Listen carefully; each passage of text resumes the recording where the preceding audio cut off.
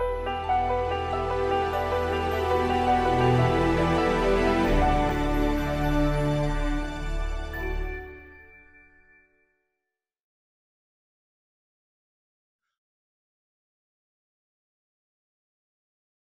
my name is Gil Robertson, President of the African American Film Critics Association.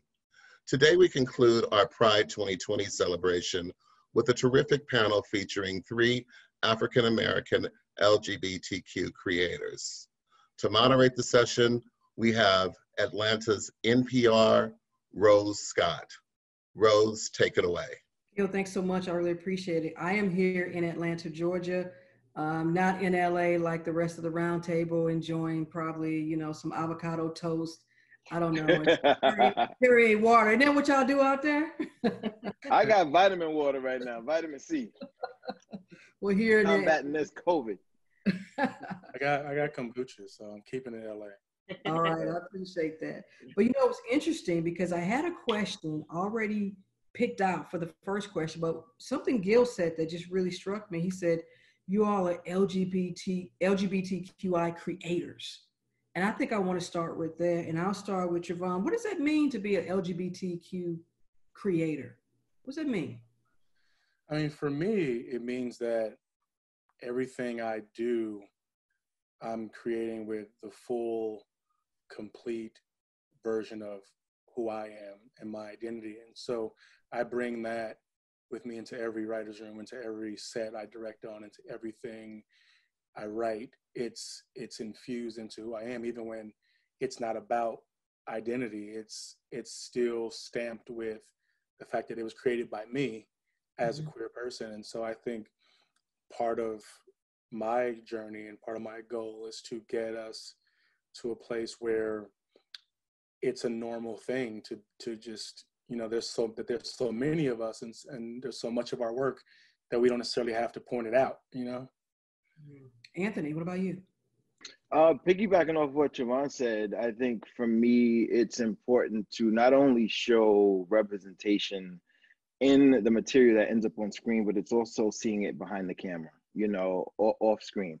And so that we, you know, we're constantly looking for opportunity to, you know, bring voice to our culture and our community. And I think we have to start with, you know, finding the seat at the table in these, you know, different ranks from executives on down through the creatives. And I think as a creative, I'm constantly looking for the dimensions that either haven't been talked on or touched on or talked about yet, as well as finding, you know, what I feel is missing about myself on screen. Shari, what about you? Well, my practice has mainly been curation, and throughout my entire career, maybe until recently, I've been kind of the outside voice, and so what it means to me is that I practice from the power of looking at things from the outside. There's an incredible power of an outside perspective because it's the outsider that can see the whole picture. And so it's also where I have free license to create things and work outside of the box and create worlds. I'm kind of like a world builder in a certain way throughout my career. I've created new sections for festivals, you know, New Frontier, something that I created at Sundance, you know, creating new language through which to even consider films. I do a lot of that kind of thing, and to create space, to create new spaces outside of the box. And actually, you know, life outside of the box tends to be a little more interesting. No, that's interesting because Anthony talked about having a seat at the table. And whenever I hear an expression like that, I often want to follow up with, does that mean that you had to get some type of special invite? So in terms of, has there been this exclusion? Okay, maybe we can all say, yeah, of course there's been this exclusion of LGBTQ content over the years, but often we hear, oh, but we've come such a long way. So what does that really mean? Is it just enough to be at the table, as Anthony said? And then how do you turn that into an outcome, which is content that the masses can enjoy. And Shari, I'll stick with you and let you tackle that one. All right. Well, I feel like, when I was invited to come to be a programmer at Sundance, I felt like, okay, well, I'm at the table now. And I did a lot there at the table, brought a lot of filmmakers into the festival. But it became clear to me the longer I was there that I had to actually build another table to saddle up to the table to create more seats, so that's, I think these are, strategies that come in historical succession. And it's important to get into these rooms, to get into these writers' rooms. But it's also important to, bring up a class, a younger class, a class that's been shut out of creatives, to find their voice outside too. Because what's important is to represent the full spectrum of our voices, of our lives, so that we can vibrate our humanity, in society. And live the gift of our lives in our society. And so to do that, that's not just one table. That table, the one table is the problem. We need lots of tables. So that's been my approach. You just said something I think should be on a T-shirt: vibrate our humanity. Is it okay if I go ahead and copyright that? Hey, spread the love. We're talking about content, and I'm up here stealing yours. Travon, let me bring into this conversation. What does it mean to get to that table? I mean, you're a writer. How did you get to that table? She kind of took the words out of my mouth. I think you, at some point, it's about building your own table. It's about, because when you get a seat at the table, it's still someone else's table. And I didn't set this table. I didn't pick these chairs. I mean, this is not the table that I would necessarily prefer, but it is the table.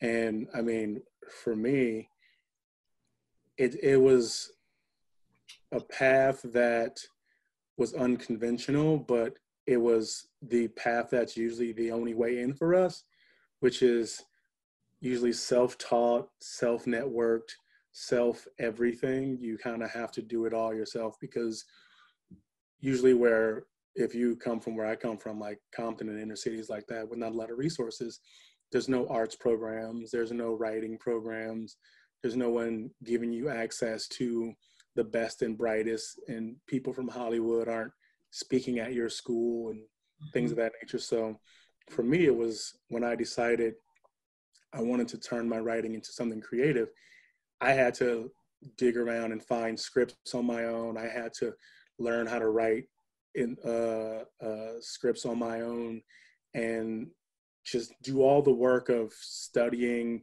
TV shows that I liked and shows that I would want to write for, until a job opportunity came along. And I got really lucky that someone at The Daily Show, who I just so happened to do a stand-up show with, like put me on their list of potential writers when they had an opening. And getting that job is literally just what changed my life, what transformed my entire ability to have a career. And it shouldn't, for us, it has to be a series of events and luck, but we want to get to, and I want to get us to a place where young Black kids and writers don't have to depend on threading all these needles to have a basic career. I think we need to get to a point where they have the resources to, especially queer kids, have the resources to tell their stories and learn how to do it in a way that is an industry standard and makes people listen to them. Anthony, what about you? How'd you get to the table? I was given my shot through my mother. I grew up in the business. She's been in the industry before I was born, so I basically was kind of birthed into it. It wasn't something that I, took to initially. My childhood, growing up around mortality, I wanted to pursue a career and a dream of a doctor, because I wanted to save the world, and to help heal us, and do what I could by that through that contribution. And so that was my dream. You know, I think as a child, I did have opportunity. I was an extra, I was an actor, I was a PA, you know, early on, starting PAing when I was 12. So I was blessed by way of her. And so, you know,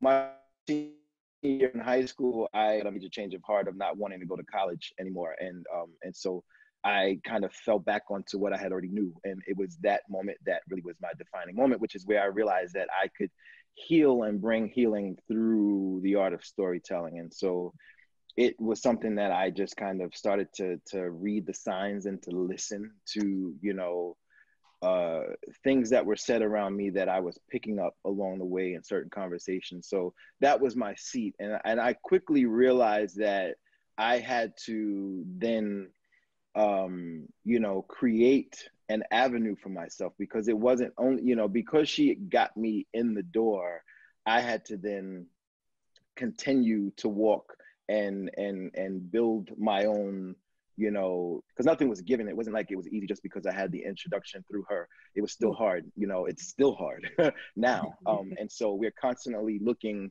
to do it. And, you know, in the words of Nina Simone, you know, I have long been wanting to reflect the world that, you know, I live in. And so I find the duty that, you know, it's our responsibility to, you know, not only, I think, find opportunity for our stories. I love to even, you know, defy what is always put against us, and we're held back by that we can't do other things. We're put in a box all the time. And so I'm constantly, and I've always been fighting, you know, breaking those glass ceilings and helping to show that we can, that it is possible, and using myself as an example. And so I think for not only just our stories, it's, you know, there are many stories within us. You know, we can be artists and storytellers and tell, you know, many different stories. And so it is about creating, you know, our own tables, and building our houses and so on and so on, and like helping to really cultivate and create and raise up and, you know, continue to empower and create other opportunities. You know, late last year, there was a NBC piece that explored, and the title was, you know, what's keeping Hollywood from meaningful LGBTQ representation. And it talked about how TV and streaming platforms were what they consider doing well, but big screen movies, you know, not so much. So there's two questions here. And the first is, what are your thoughts on that? And then also, why do we still see the movie theater, the big screen, as the ultimate in when you reach this plateau of proper LGBTQ representation? So let's go back to the first question. I mean, what are your thoughts on that TV and streaming platforms, okay, yeah, they're getting it in terms of LGBTQ representation, and then the movies are still a little slow? And I'll stay with you, Anthony. Films are hard to make, especially now, just the economy. It's just really challenging. I think we're seeing the surgence of opportunity on TV platform and in streaming. And it just creates, it creates more opportunity. There are more options to have, I think, for us to be able to, you know, get out and find opportunity. So I've pretty much grown up in the TV space. So I love it. I love challenging it. I love helping innovate it and help it evolve. I think you know, getting on the big screen, as that is somewhat of a, you know, a gold creatively. It's just where you can really be able to bring breath to whatever stories we tell. It's just a bigger canvas. It's just the you know, the detail that goes into that is a little more necessary and demands more, you know, I think, fine tuning because of the, you know, the format. And so it's always the opportunity. It's like an actor wanting to get on the stage. You're able to really breathe and stretch, and, you know, it's just it's such a different dynamic. Travon, what about you? This notion that the TV and streaming platforms are doing it well when it comes to LGBTQ representation, but not so much on the big screens. What do you think? I think they're doing. I think they're doing better. But I think like Anthony kind of nailed it. I think TV's like a buffet in the sense that like there's so many opportunities to create shows and to give space to LGBTQ characters. Whereas like he's saying, films not only are hard to make, take a long time to make, and the stories are so deliberate that it's easy for me to go pitch a TV show that's going to be 10 or 12 episodes a season, and I say to the network like, oh, I also have these queer characters who are part of this story, this tapestry, versus walking into Warner Brothers or somewhere and saying, hey, I want to tell this 2-hour very specific story about these very specific queer characters. And knowing that people go to the movies very deliberately to see something very specific, they're looking at it from a dollar standpoint, I'm looking at it from a story standpoint, and they still don't see, I don't think they still see the dollars there yet for us. I think you look at like even a movie like Moonlight, where it's one of the best movies in the past 20 years, and it wins an Oscar for Best Picture, but money-wise, it doesn't like rake in a bunch of money. You Right. have to like then gamble and hope that you land in that critical acclaim spot. And because they don't see the big box office value in telling queer stories on a massive scale like that, and you tend to not see those characters in the type of James Bond, big, expensive movies like Marvel movies where they know they're going to be guaranteed to make a certain dollar amount no matter what type of character is there. And I think for us, we as queer storytellers are still in that stage of wanting to tell smaller, specific stories about ourselves, about our experiences, and it's just up to us to get them to see the value in it. Shari, what about you? What do you make of that? Yeah, I think that the big screen, cinema proper is a much older industry. It's a mature industry, and the values are coming from an older place. Streaming platforms and the technology tends to hack at the inefficiencies of systems that were there before, institutions that were there before. So and the way that's played out in my experience at Sundance is, before, when Netflix and Amazon and the streaming platforms started to hit the scene, all of a sudden a lot of the films by people of color, made by people of color, were getting bought a lot faster, and then we start to see it on the landscape. And it's because it's a younger industry. It's younger, and it's more vital, and it's coming up in another kind of world, different values. Not to say that there's still work to be done there. Mm-hmm. And I'm also seeing it, with New Frontier. When I started New Frontier in the XR space, VR, AR. If you come to New Frontier at Sundance, you'll probably see more people of color at that section than any other section of the festival, and that's been going on now for like 15 years. So I think that as much as I completely believe what Travon and Anthony has been saying is true, there's also the larger perspective of the progression of platform and how the media landscape is shifting and changing and affording new opportunities. I mean, look at us right now. We're inside of a bad indie movie called Zoom that is replacing the telephone, and so in a time where we have unprecedented success metrics around Black Lives Matter and protests and people really not oriented in their lives because of COVID for various reasons. It's an incredible opportunity, I think, for another sort of sea change that on the top of this technology, because cinema, television, streaming platforms, mobile, or let's say social media networks like TikTok and Instagram.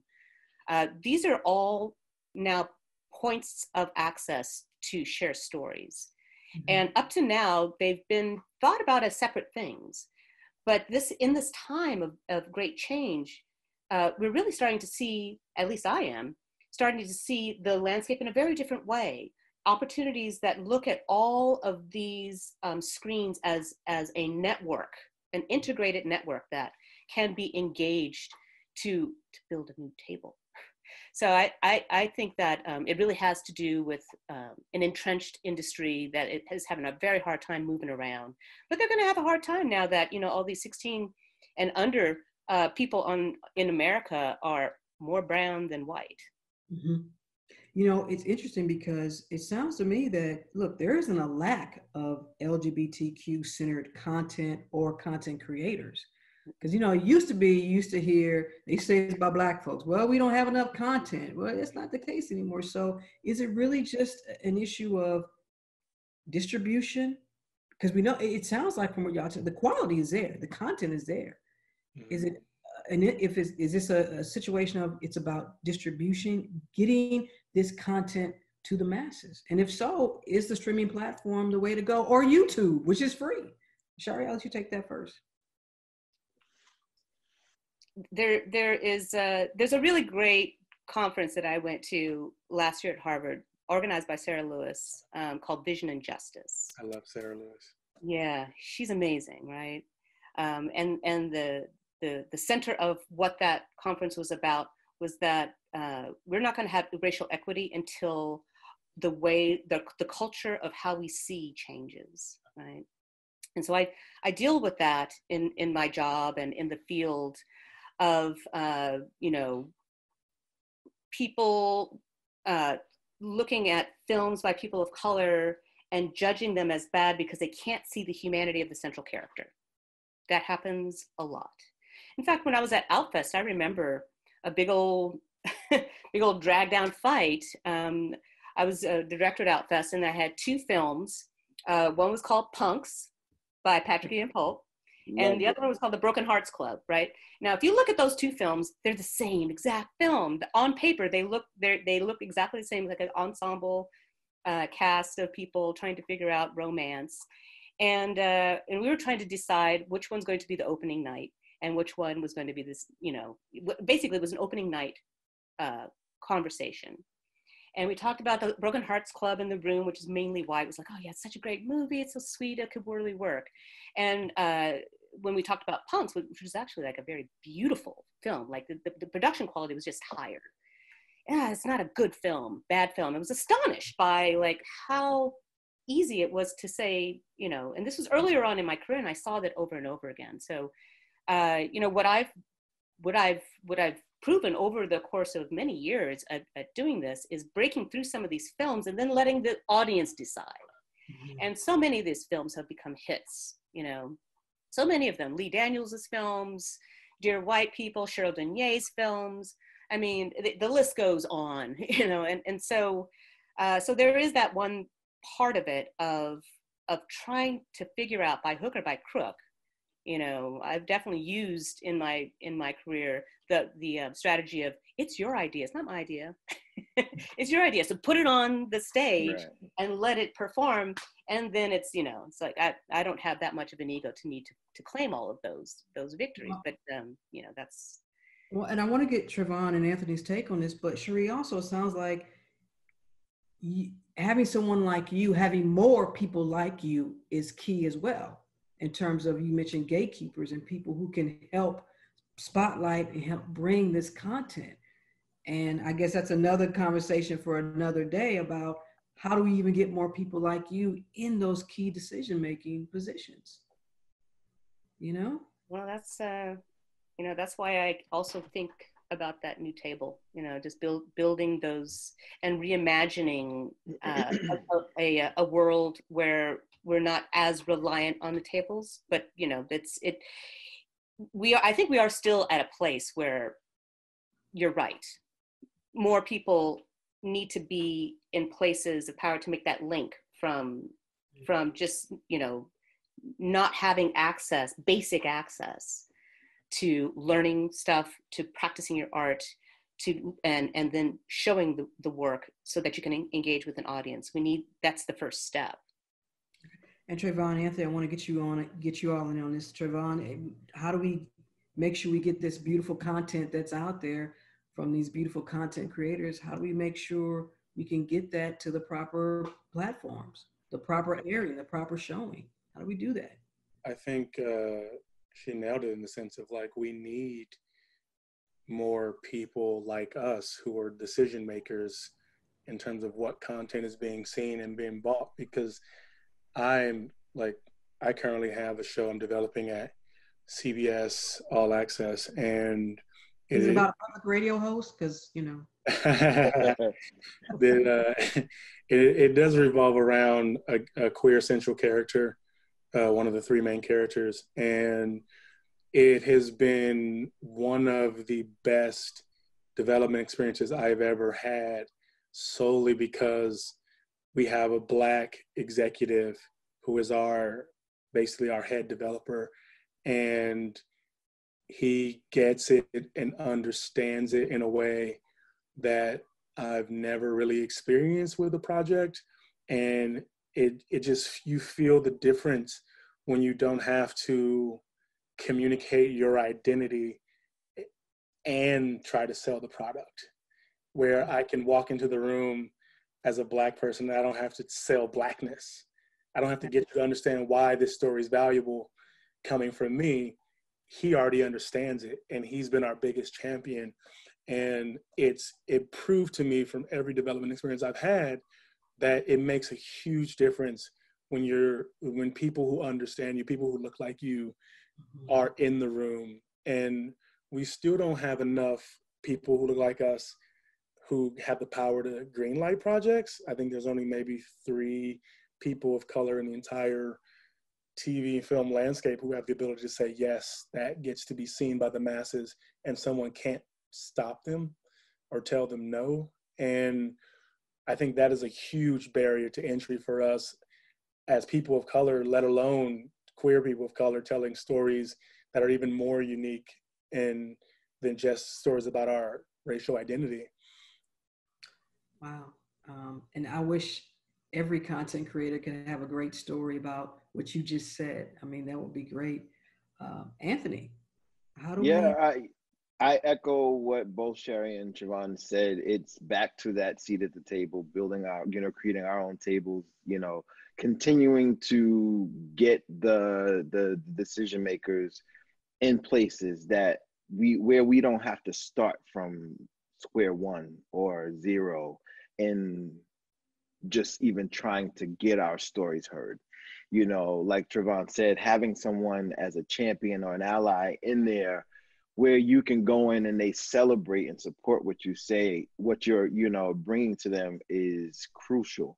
And it's so beneficial, and it's, it's our job to continue to help find these stories. I am developing something right now in the trans space. I'm have long been wanting to tackle, toxic masculinity, and how that even connects to, the queer community, and many other ideas that constantly are looking to try to just look at the landscape and see what we have done. And for me, there are sometimes that I come into stories that I get so excited about and passionate about, that might have already been told. And not that I, give up because it's been told, because it might add another perspective or support what has been told. So it's a matter of just continuing to put them out. A lot of times people do come to that point in themselves where it's like, oh, it's been done before. But you know what?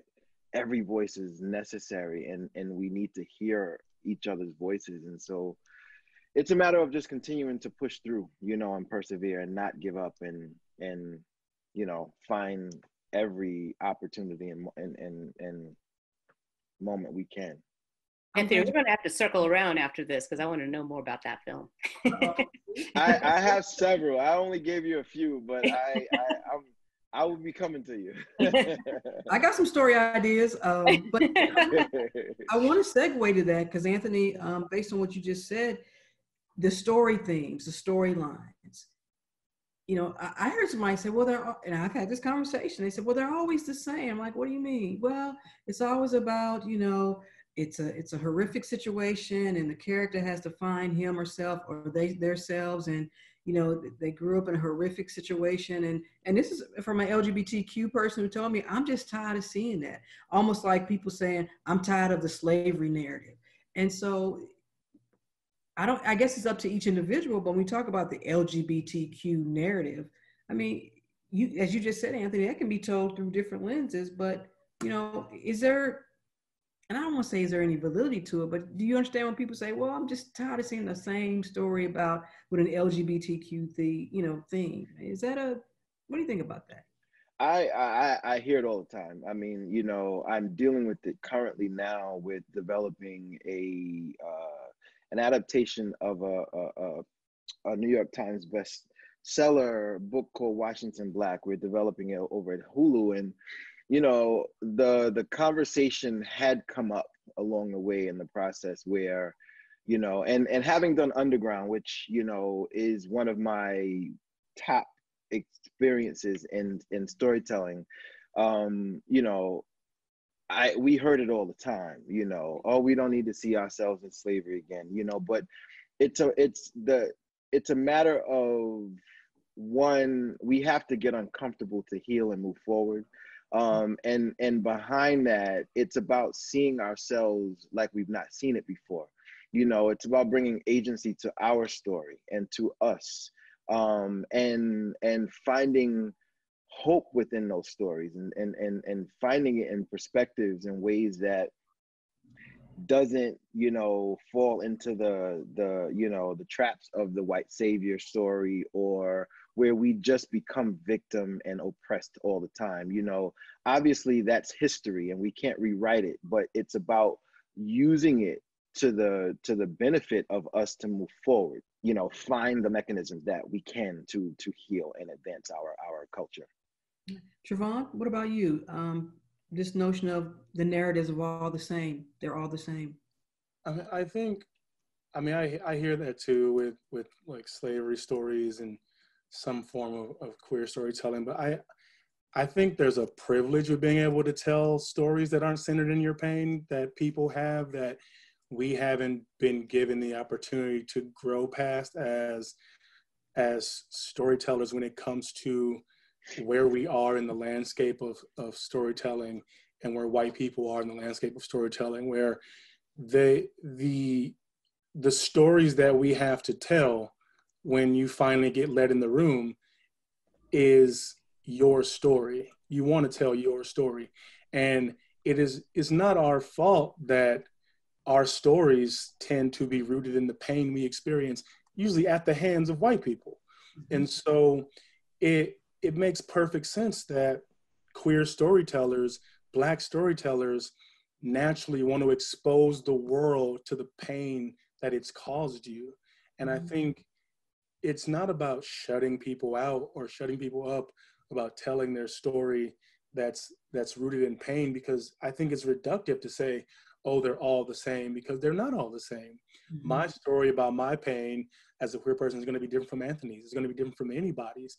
And what they're getting at is the cause of the pain, the root of the pain is the same, but the story is not. And I think once we let people get to a point where they can release that catharsis of having told their story, having expounded their pain through the story that they wanted to tell, then you get to the level where you feel like, okay, now I can tell another story that may not be grounded or centered in the actual trauma I experienced as an individual, but I can still use that trauma and that experience to tell other stories, to infuse other narratives.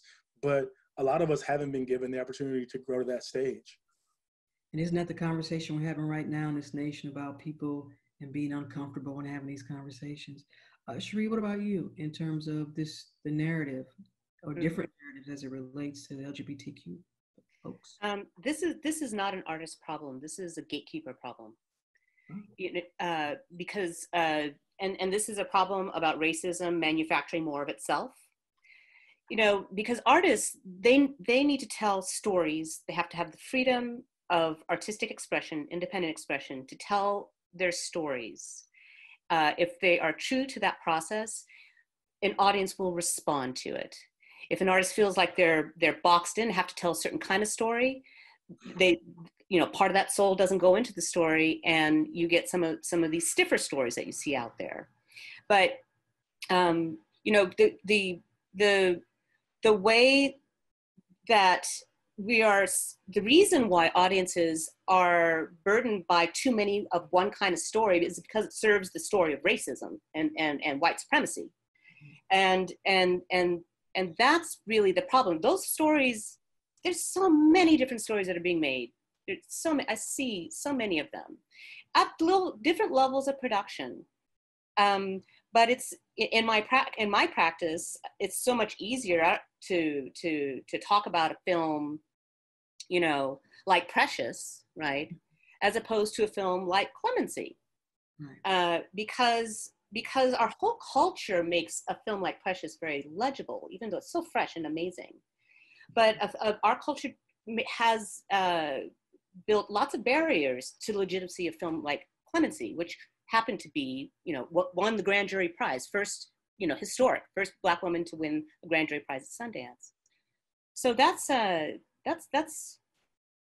you know, the full spectrum can be found within a specific genre, and spectrum can be found within the multitude of experiences. And we need as Black people, all of that. As American society, we need all of that. And so this is not a problem of the artist. This is a problem of what kinds of narratives are being chosen to find distribution and find access that reinforce a certain kind of power structure.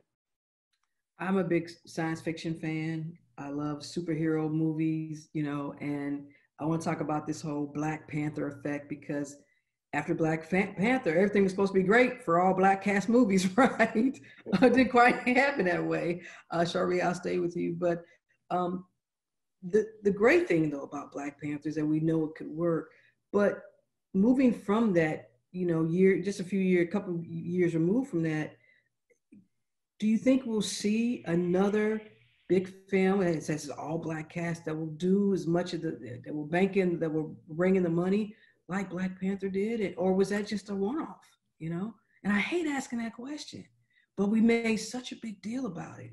People like me in my industry having this roundtable conversation about, oh, the Black Panther effect. It's gonna open this up and this floodgates of new content of all Black casts, and, you know, I mean, you know, yeah, I mean, I can't really predict the future, you know, even though I'm, you know, asked to talk about the future all the time because of my role in technology.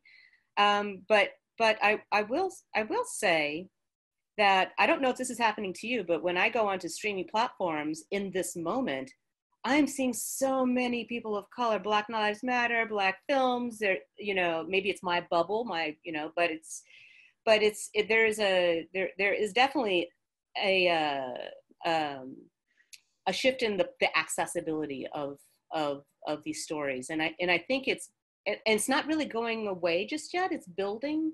These things happen definitely in incremental steps. This is just like one of these unique opening opportunities that came right after the Black Panther. You know, so I don't think that we're going to go backwards on this. I think that there's a growing momentum. You know, especially with this new generation, what they're going to want to see to, you know, to affect a demand and to kind of announce a legitimate, not a legitimate, but a legible audience for films like that.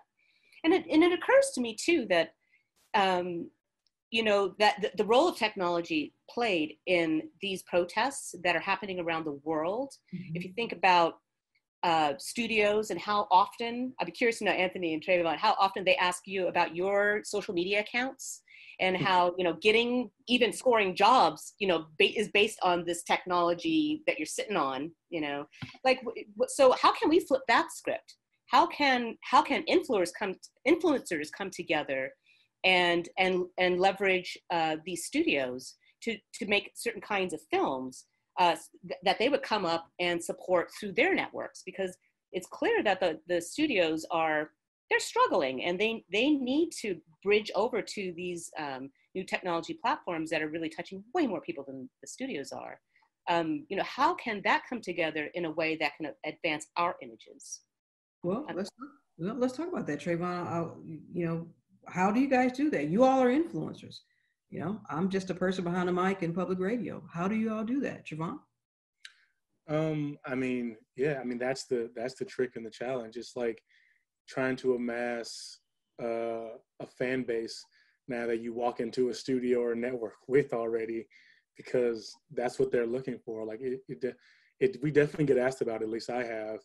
It comes up fairly regularly. And I think when you look at, I mean, I think it's a new area to mine in terms of coming together as influencers or people with followings to put your power together and take on the studio in that way. I've never really seen anything done like that or heard anyone talk about it. So for me, that's a fresh idea and a fresh way to think about how to leverage our power and ability to get stories told and made. So mobilizing, Anthony, what's your take on I think it's happening. We're starting to see that integration, because as Shari was saying, studios are hurting, and so they are trying to find the solution or avenues to help them, you know, stay afloat or just to continue growing. You know, my husband's an actor, and I've long heard him talk about when he gets breakdowns, you know, to do an audition, they ask, you know, it's written, you know, to put down how many followers you have, you know. So even in that perspective, like, it's happening.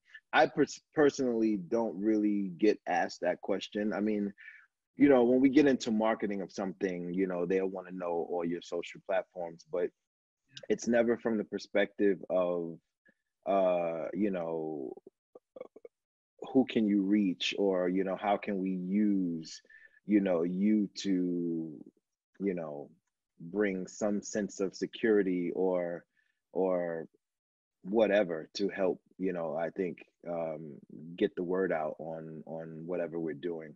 But I have seen it start to come into play. I think there are a couple short form platforms now that I don't know the name of it, but I saw a show where, and because I love Blame It on Quay, I saw a billboard actually not far from where I live, where it was a lot of influence on there, which were the influencers who were the talent for this particular show. Can't think of the name of it right now, but, you know, it's about being creative and thinking out of the box and being, you know, innovative and continuing to break ground and find all the possibilities that we can to tell stories. I want to give an opportunity for you all to talk about what you're involved in, but before we get to that, and Anthony, I'll start with you. I want to talk about just this whole notion of 2020 that still, and we talked a little bit about distribution, but, and y'all educate me on this, that we don't own any true distribution platform, so we don't have to rely on all these other individuals and entities that we talked about. I mean, Tyler Perry has his own studio and all that, and we tend to you know, use Tyler as an example, and he's been a great example, but still just distribution is the key, and I know it's expensive. So Anthony, in 2020, I mean, are we still by 2025 going to be talking about distribution that people of color, Black folks, we still don't have any power in distribution? No, I hope it changes. I know that that's part of what I'm working on in the background, which is trying to continue to see the needs for all of our stories and you know, creatives. And so that is an area that I have my eye on, you know, in terms of trying to figure out how I can help change that narrative. But, you know, I mean, it's just, I know it's been slow, and I think there are a few out there, you know, from Revolt to, you know, who else? I mean, OWN.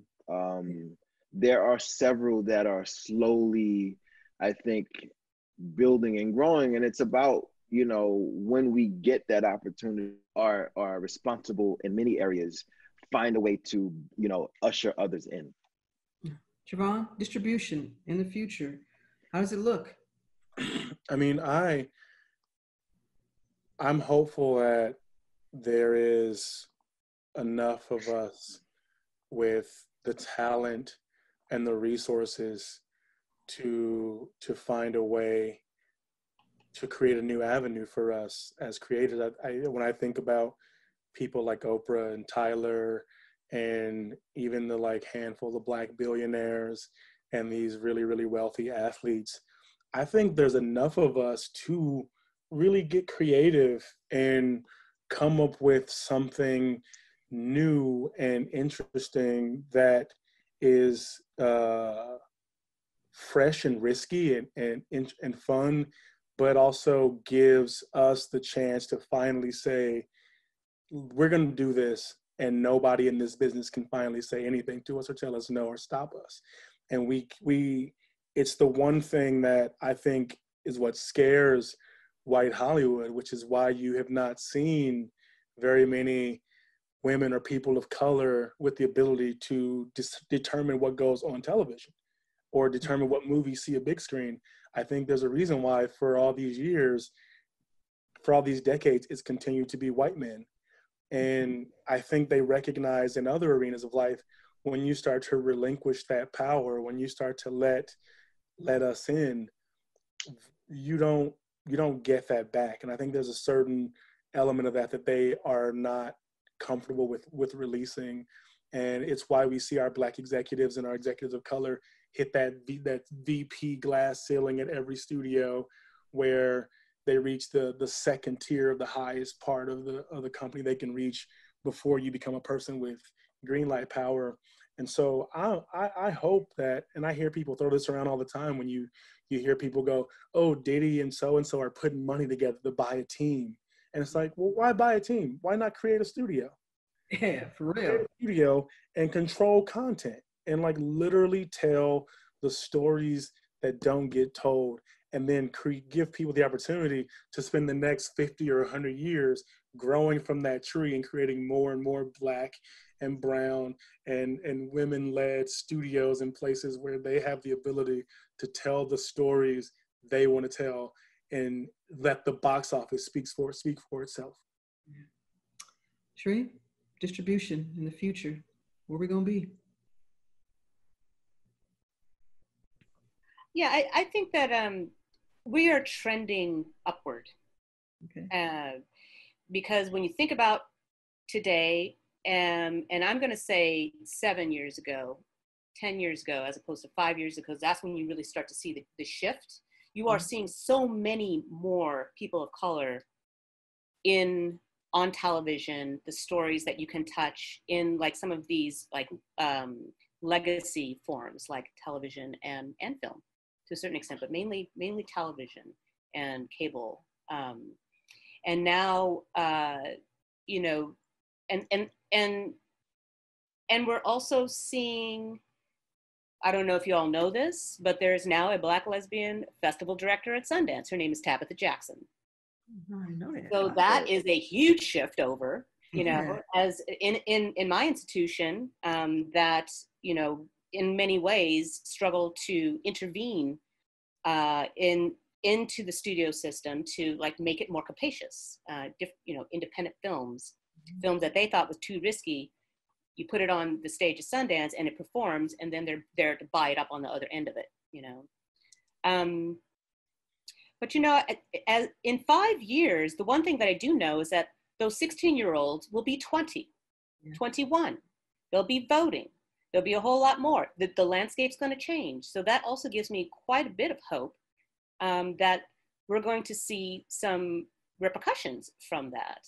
And that is not just a little bit of an increase. That is an exponential increase. There's so many more 16-year-olds than there are of our age on the planet, just generally. So that also makes me feel like maybe the future is going to be different than this, because that generation also, in terms of people of color, queer people, they are much more fluid, much more interested in less encumbered by some of the old values and more interested in experiences that speak to life that is fresh and of discovering new things, the multiplicity, the multifaceted experiences and challenges that we face in general, you know.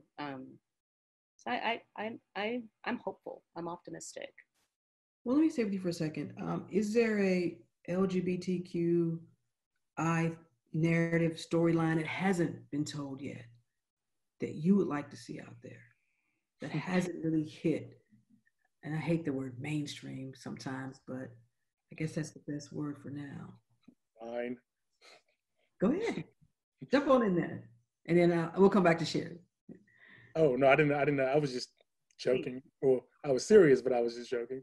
No, but I mean, mine. I mean, it's okay. The story I've been trying to tell for 3 or 4 years now, which is, it was set up at HBO and now it's back with me. But I've not seen an accurate depiction or any real depiction of myself in film or TV as a bi man of color, bi Black man. And so I created it, and for a second it looked like HBO wanted to make it, and then it hit that ceiling where you get to the point where they don't understand what the thing is anymore, and you end up having to go your separate ways. But I'm still looking for a place to tell that story, and it's still, as far as we've come with telling queer stories, and it's even represented in the GLAAD report from 2019 on TV. We are still, as bi people, practically invisible, practically not there, and when we are used in a way that is completely unrepresentative of who we are. We are plot devices. We are manipulators, and all these kind of things that is just historically using the same stereotypes and tropes. And I want to see us get to a place where the fact that bi people make up 52% of the queer community, but are only out into 28%, only 20% of bi people are out to anyone in terms of friends and family, in relation to it being 77% for gay men and lesbians, is it speaks to the fact that there's a discomfort and an improper narrative around who we are. And I think that shift changes when people start to see themselves represented in a way that's not a joke, that's not taken lightly. And I'm just trying to push to change that narrative. Oh, I hear you on that. Anthony, what about you? I agree. Yeah, I agree. I, for so long, have not seen, and I'm just trying to make sure it hadn't come out recently, but I've not seen, there's so many dimensions of who we are. Just, like what Travon said, it's always the stereotypical versions that are out there. And, we all need to be represented. And so, I'm glad that the small percent of our representation has been out there, but there's so much more to be shared and experienced. So I just second what he said. All right. Shari, back to you. Well, we showed a documentary last year called Coded Bias, and it focused on this Black technologist at MIT called Joy Buolamwini. And she made New York Times headlines in her work around facial recognition, because she was working. She's a technologist who's also an artist, and creating this piece that was like a mirror using facial recognition. Realized that the technology wasn't reading her face, and by accident, a white colleague came in, totally read their face. It turns out that the technology itself was racist, because It was created by white technologists, white men. And so this documentary is about her path at, from the point of that recognition to going in front of Congress, urging, basically putting up the red flag of these facial recognition technologies being used by the police. Mm-hmm. Yeah. Now, she's a creative technologist, so I want to see the Steve Jobs, but it's the community of Black technologists. She is now part of a superhero group that actually exists. It's called the Algorithmic Justice League. Oh, okay. And I want to see the movie about them in 5 years and how they manage to, and I want to see it cast. You know, I want to see Janelle Monáe as, you know, like I want to see it cast. I mean, they're fierce too. These women are amazing. But you know, this is you know, and these technologists have been around defining our pillars of our society for a long time. You know, so many things in our life that have been invented by Black people, you know, but we don't have the movies that celebrate, you know, those things. And that, for me, that how Black people and queer Black people, especially now, like in my world, I see so many queer Black technologists doing these amazing things with technology that can really just change the game. You know, to have a movie about some of their efforts gets you very excited. It gets you very hopeful. It gets you very in the, we can hack this, you know, kind of mood. It's very inspiring. I would like to see more of those films.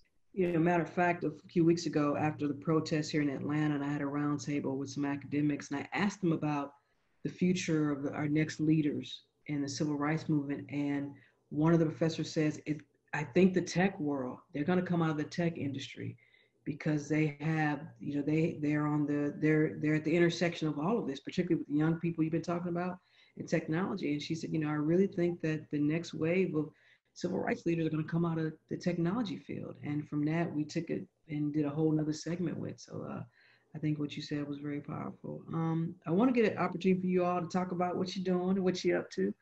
Shari, let's start with you, Miss Curator. What you up to? Well, you know, I'm a curator of a film festival in the age of COVID-19. I'm building right there. Yeah, that's, you know, 5 different strategies for where we're going to be in January. It's at once really terrifying and really thrilling at the same time, because it's really pushing me to be doing something that you know, really be doing something that was already being called for.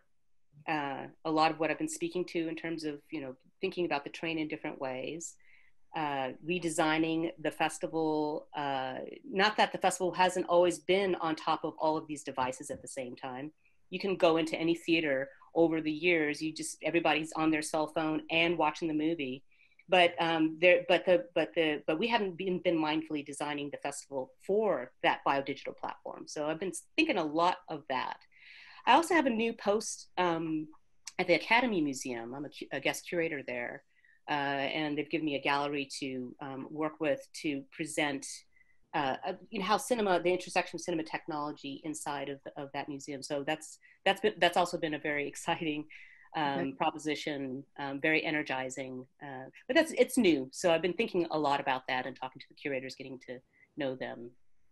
Later I'll be meeting with Gary Delphine, in fact. I'm really excited about that. That's what I'm up to these days. Yeah. All right. Travon, what you up to? Oh man, I have a lot of really, really cool, interesting things that I wish I could tell you about. You know how it goes, Anthony. Yeah.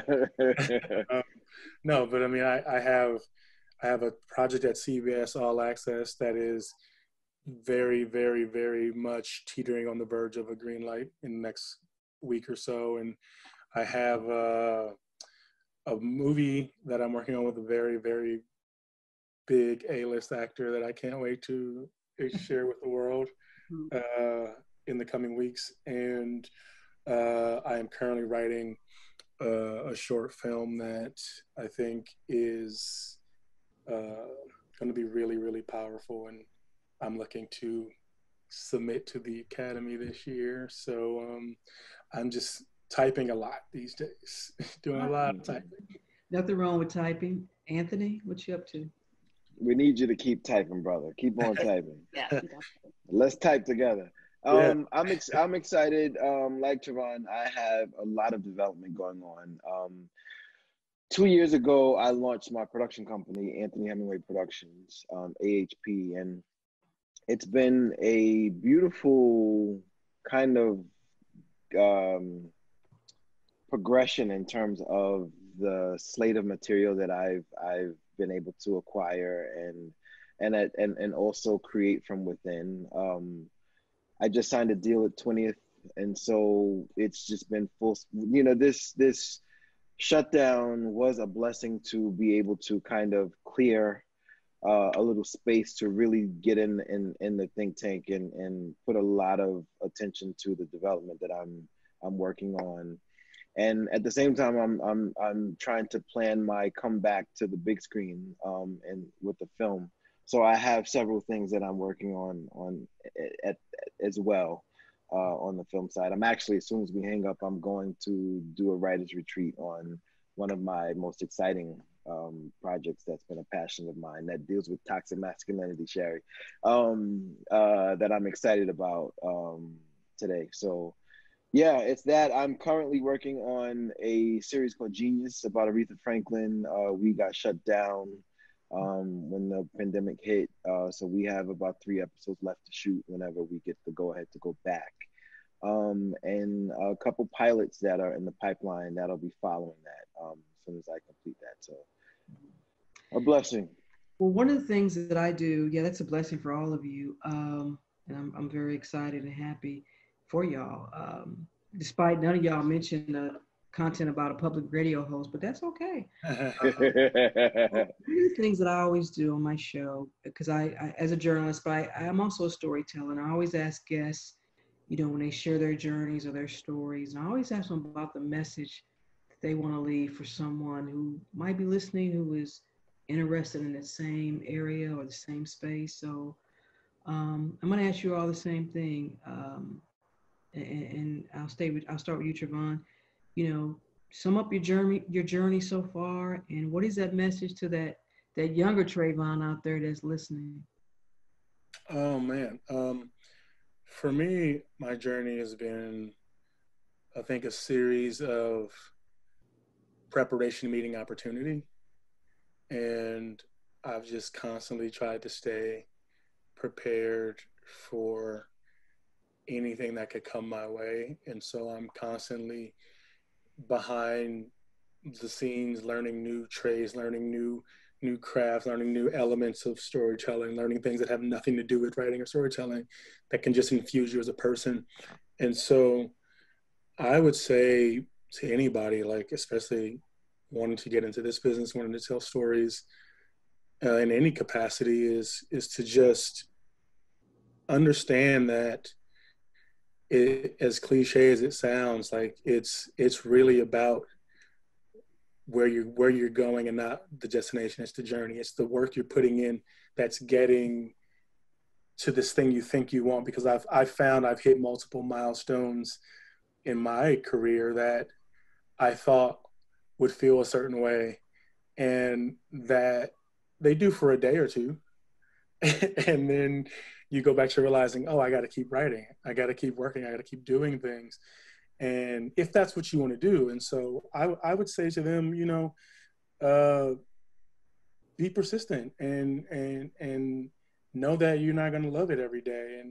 But if your goal is to change the world or make an impact through storytelling, just write, just tell a story.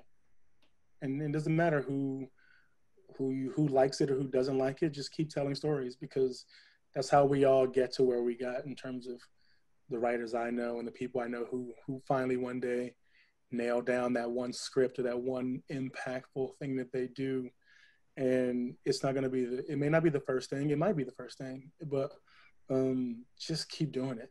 And that's what I feel like it's gotten me where I am. Anthony? To even echo what I agree with and believe in, exactly what Javon said, you know, it's about, you know, when you do get the mic, what are you going to say and how do you use it? I've always wanted to, you know, it's that old gospel song from the Clark sisters that I grew up hearing, titled "Is My Living in Vain?" And I from a kid always wanted to. It had something to do with kind of that initial dream of wanting to create a legacy and something that brought purpose and meaning and affected just my own life, but could be, you know, a gift to others. And so it's just a matter of continuing to persevere and work hard and realize that, you know, the impossible is possible, you know, and not giving up, you know, because we all face it, you know, no matter where we get to, you know, you can sit and look at someone's life. You know, that's one of the things, just to kind of dovetail out of that, is, you know, that competition, there's something good about the competitive spirit that drives you and gives you that motivation and that quest and, you know, that unstoppable spirit. But there's something, the negative aspects of it that I hate to see infiltrate, you know, what we all are trying to do. You know, stop comparing yourself to someone else. You know who you are, find your truth, tell your story, and be confident and comfortable within yourself. Shari, you get the last word. I mean, I can't echo what you two have said any louder. You know, I mean,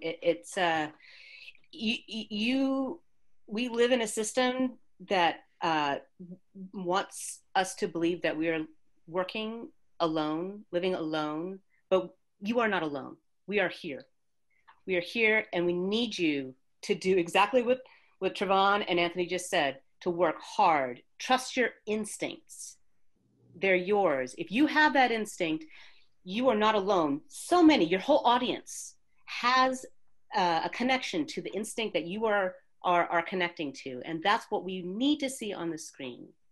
It's what we need to see on the screen. It's how I push movies through Sundance, by convincing my colleagues that I'm not alone. I'm connected to so many people who love this film and have been, over the years, because I'm old, have been proven right over and over and over again. So stick with your instincts, keep writing, keep developing your craft, and our call is open. So I'm here for you. So be there for me and submit to the Sundance Film Festival, okay? Because I'm looking for your work. Shari, Travon, Anthony, thank you so much. What a wonderful conversation. What a wonderful space to have this conversation. And I really enjoyed it. Thank you. I'm gonna go write something. Thank you for thank you, Rose. Thank you. Really Thank you, we can Rose. develop it. I'm ready. Thank you, Rose, and thank you, creators, Travon, Shari, Anthony. You guys were terrific. This conversation was amazing, and so we appreciate you. Drinks are all on me the next time we meet. Let's do it. Awesome. Peace and light, everybody. Thank you. Pleasure, guys. Bye, you Take guys. care.